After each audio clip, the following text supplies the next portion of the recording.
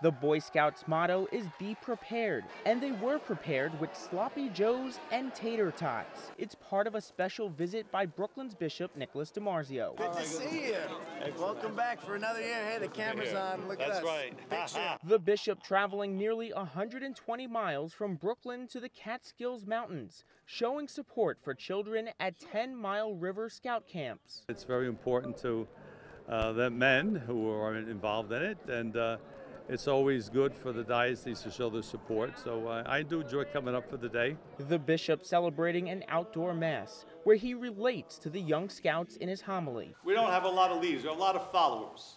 We have a lot of followers on Facebook, on all the Twitter, all that stuff. Bishop DiMarzio is no stranger to Mother Nature. He was a scout himself and earned the rank of life, the second highest honor. He was also a scout leader before he entered the seminary. During Mass, the bishop urges the campers to consider following God's call. Either they're going to be married, or they may be priest or religious or something, but that's important to make that choice early on. Usually, you know, God calls us not when we're old, but when we're young.